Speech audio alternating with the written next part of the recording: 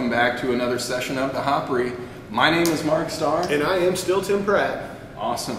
And today we are going to be looking at the Bourbon Barrel Quad, and we're here at Boulevard Brewing Company. And I think of the three that we have today, this is the one that you're looking forward to the most. I am pretty excited about this beer. It's been one of the favorites that I think Boulevard's put out of mine over the past few years. It's a limited edition. It's incredibly small runs every year, and it just keeps getting better every year. Yeah, and these spend a pretty good amount of time in, bourbon barrels, as you can tell by the name of it. In fact, just a little bit earlier, we were downstairs in the barrel room, kind of hanging out and, checking the stuff out and seeing what they've got kind of sitting at the moment. And it looks like they've got some more of this going downstairs. Is that right? We've got a lot more of this going downstairs. There's actually some in the barrel room that's now been down there for over a year. It was put in May of last year. Yeah. That's going to be what's put out probably as the Bourbon Barrel Quad this year. There's also some that just a few months ago, I'd say about 3 or 4 months ago, they had lined up, on the cellar floor. They had just added tart cherry to it, and they were actually letting the barrels foam over. And I happened to be lucky enough to be working that day and got to walk by and really just eat the foam. It was pretty good, eating foam, big deal, but when it tastes like tart cherries, bourbon, and really nice beer, it's kind of good foam. Kind of wish I made it into candy. Yeah, hey, you never know. Give them enough time. Yeah. So I did want to point out too that, this is a pretty big beer, and I don't just mean because it's in a 750 milliliter bottle. This one clocks in at a whopping 11.8%. I did say whopping. But yeah, Tim and I have actually shared this one once or twice before, and if you don't got some buddies around to help you drink it, it'll put you under. Yes. So, the fact that we're going to be drinking 3, fairly big beers tonight, well, that's pretty exciting for me. So. Yeah, me too. Yeah. And to add a little bit of a background on the Bourbon Barrel Quad. All of these are, aged for at least 12 months. Some of them go for as many as 16. They can be topped up 2 or 3 different times in the barrels, and they can actually have tart cherry puree added to them 2 or 3 times over that, 12 to 18 months, just depending on how long it's sitting in there.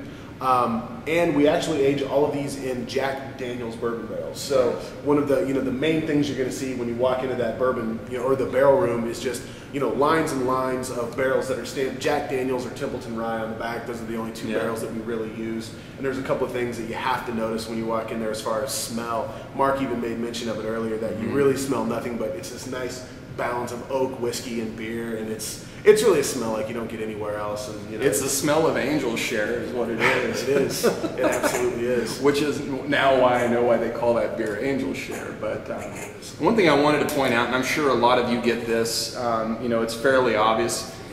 Boulevard likes to, kind of play with the names of their beers. Obviously you have the Saison Brett because of George Brett here in Kansas City. Well, what else is Kansas City really well known for besides jazz? Barbecue. And so I'm sure that when they set out to make this beer, BBQ, Bourbon Barrel Quad, was probably pretty obvious, and I thought it's one of my favorite names for a beer just for that reason alone, and of how much it kind of pays homage to the city here, which I don't know, you can't see it, but here we can see the entire skyline over here. It's pretty nice. It really is. That's one thing Boulevard is always very good about doing, is being mindful of brewing history and what's gone into it, and the people that have stepped in those footsteps before us. So it's a nice little throwback to be original at one, and still give something that people can look back on later. You're cheating and smelling before. I am, man. I'm smelling it, and I'll tell you what, it's a pretty nice beer right off the bat. There's lots of that nice caramel. Even some of the stickier fruits like the prunes and the dates, things that you would normally get from, a really nice quad. But there is, I can really smell that sour cherry. It's not so sour that it's like, okay, this is going to be a sour beer, but it really kind of adds this kind of an astringency to those sticky fruits, which I think is nice. Yeah. There's a definite tartness that comes up kind of on the back end of the aroma on this one, and even if you really look at it, you can see that if you've looked at the regular bourbon barrel or 6th glass, it's a nice dark brown ale. This one even has a touch of the kind of the red the almost light ruby that that the cherries are going to give to it. So you can see that it's really started to kind of transform that beer as it sat in the barrels. I really want to taste it. And I'm not smelling a whole lot of booze either. You go right ahead. Not really. Go ahead and take a drink. Yeah, I wanted to point that out because that's that's what I'm talking about. When we first had this beer, like soon after it was bottled, it was pretty boozy, but I'm not smelling any of that now. So proof that you should let some bottles sit.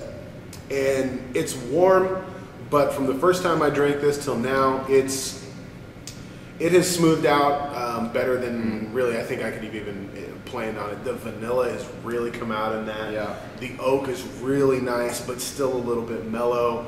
The dark fruits that Mark was talking about are just ever present, and again, that cherry just carries through. It's not ever present the whole way through, but it's there. You can tell, and man, that's nice. And I think that's a sign of a really good beer. When you can smell numerous things or you can taste numerous things, but none of them are really kind of the star of the show. They really kind of are all on the same level. That's what I like about this beer is that, it's as sweet as it is bitter. It is as tart as it is, it's just a very, very well-balanced beer. And I'm in terms of beers that you want to just sip, this is a great one. Well, and one criticism that I know I had heard or read about this beer when it was recently released or newly released back just before Christmas was a lot of people were flatly calling these flat. But as you can see, they're not flat. They have an appropriate amount of carbonation to them. It's not overly carbonated. It's not going to foam over in your glass. But it's just enough to add that sparkle and to really carry through the aromas through the beer. And I mean, it carries a good, half inch of, kind of a nice light khaki head. It's pretty tight. I gotta say, man, this one is just absolutely fantastic. And I was, as Mark said, I was looking forward to this one probably more than any of the other, tonight. And well, there's a reason. Yeah. And guys, this is the reason. Yeah, it's definitely a good beer. But, I'll tell you, the one that I'm looking forward to the most is the one that we're going to have on Friday. So, hope you guys will come back on Friday. We'll be reviewing their Imperial Stout. And this isn't their Dark Truth Stout. This is the Smokestack Series Imperial Stout that was released last time in 2008. I bought 3 of them when they came out. I drank 1 of them. Enjoyed it at that time. Again, it was a little, high on the alcohol, and so I wanted to let the other 2 sit. And over the course of the last couple of years, I've just kind of been collecting beers, and not that they've been pushed by the wayside, but, I don't know, I just haven't really ever gotten to them. So, I wanted to point out also that this week is when I will be posting my 100th session of the Hopry. So that's part of the reason why I wanted to come down here and kind of, I guess, celebrate the moment up to in our own cities. I think the best brewery, obviously. But anyway, so, yeah. We'll come back on Friday, and hopefully you guys will enjoy that. And we'll talk to you here in about, I guess, 15 minutes our time. As soon as we get through a little bit of this. Exactly. All right. Well, you can follow me at twitter.com/thehopry, and please always go to my website, thehopry.com. My name is Mark Starr. And I'm Tim Pratt. And we'll see you next time. Cheers. Cheers.